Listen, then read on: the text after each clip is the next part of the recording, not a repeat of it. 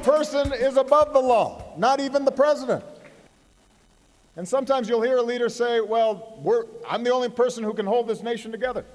If that's true, then that leader has failed to truly build their nation. And I'll be honest with you, I'm looking forward to life after being president. I won't have such a big security detail all the time. I can spend time with my family. I can visit Africa more often.